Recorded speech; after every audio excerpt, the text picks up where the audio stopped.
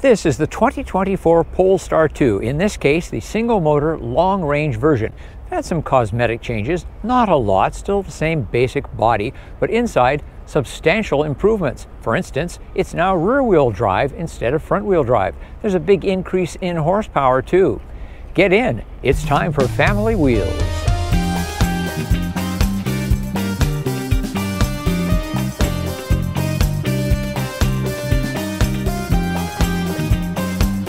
Now that you're plugged in, please give our Polestar review a like. Your likes keep family wheels charged up. While you're doing that, subscribe and click the little bell for notification when a review drops.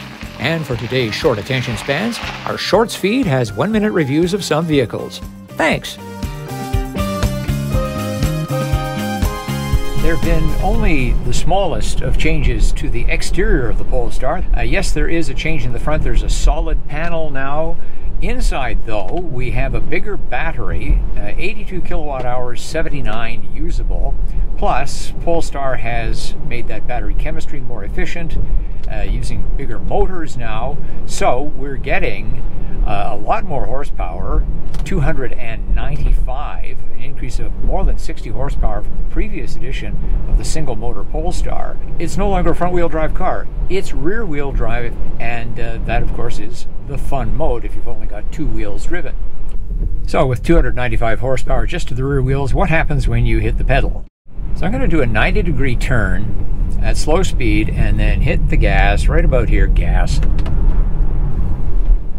And the traction control took over immediately. You are completely safe. Here we have a stated range of 515 kilometers or 320 miles. That's 20% more than the previous version of the Polestar 2 single motor. However, and I think to their considerable credit, Polestar has the stated range. You can select that, okay, 515 kilometers, but you can also select kind of a real-world range based on its estimation, what the computer thinks your range is based on your driving. And when I plugged in last night, got in this morning, got up to 100%, it says I've got a 400 kilometer range. I do prefer that more honest approach. Now, as to charging time, Polestar says that you can go on a level 2 charger 0 to 100% in 8 hours. Now, on a level 3, Polestar says you can go from 10 to 80% in 28 minutes. None of the literature I saw specified how many kilowatts they were pumping into that vehicle. Polestar does say that this vehicle will accept a rate of up to 205 kilowatts and that its overall charging is 34% faster than the previous single motor. One of the best aspects of any Polestar is what I just did. I got in the car and I'm ready to go. There's no push button start, no key to insert. Climb in, press the brake pedal, engage reverse, check your surroundings, and away you go. It's a remarkable feature. Being a compact sedan, we can't expect a lot from the Polestar 2 suspension on our neighborhood bumpy road, but let's find out. I've got to say, it's handling the potholes as well as the patches and the speed bumps very well indeed. I'm really fond of how Polestar implements one-pedal driving. It just really is so smooth. Kind of a set-it-and-forget-it approach. And there are no paddles here to adjust the regen. You can do that through the menus. But then, again, whatever you like, set it and forget it. Just go out and drive. Enjoy your electric car. If you like subdued, tasteful Scandinavian style, you're going to love Polestar. This is actually wood, but it's the same gray color, gray and black color as the rest of the interior. We also have accent lighting. It too, very subtle here and here. I think it's quite tasteful. Various options are available no matter what package. They're all in the best of taste. Nice little touch, the illuminated Polestar symbol here inside the shifter, and there's even a little Polestar symbol hidden in this area, but it reflects off the moonroof. Cute touch. If you're the kind of driver who has to have knobs for heating, ventilation, radio, and so forth, this is not the car for you. If you're comfortable with menus, and particularly with voice commands, this is the car for you. There can be a lot of switching between various entertainment and vehicle function pages, but the climate control soft buttons are usually visible or return with a single swipe. More significantly, for convenience and ultimately safety, the Google operating system is built into the vehicle.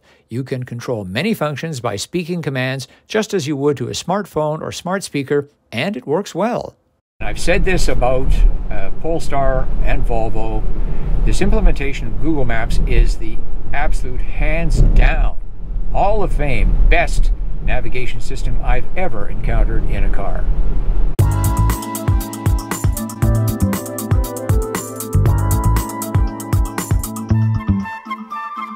The Polestar 2 does have enough room for our standard cargo of 3 bags of groceries, a backpack, and a stroller, but not a lot more, particularly with the steep angle of the roof at the rear for the hatchback or the liftgate or whatever you want to call it.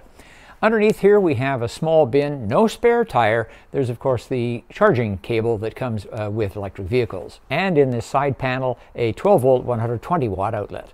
There's also a clever pop-up divider for smaller loads.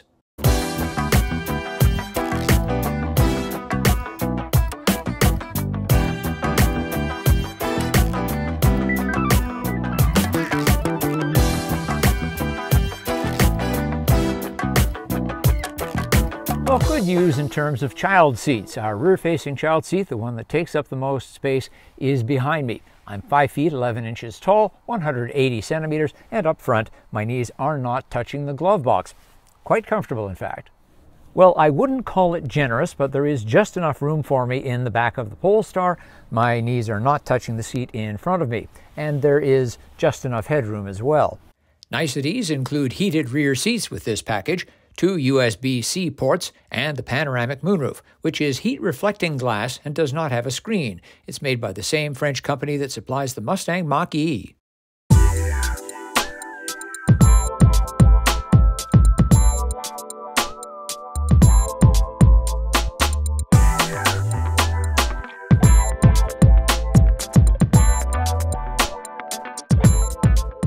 Three add-on packages are available. The Pilot Pack includes adaptive cruise control, highway driving assist, and cornering lights. The Plus Pack we have here includes a heated steering wheel, heated rear seats, power front seats with lumbar adjustment, panoramic non-opening moonroof, Harman Kardon sound, power tailgate with foot sensor, heat pump, digital key, and pop-up trunk divider. The Performance Pack dials the motors up to 455 horsepower and has suspension and chassis upgrades such as Öhlins dampers and Brembo brakes. Well, that's our look at the considerably improved Polestar 2, the single-motor long range for 2024. What do you think? Leave a comment. As always, thanks for watching, thanks for liking, and thanks for subscribing. I'm Richard Detman, and I'll see you next time on Family Wheels.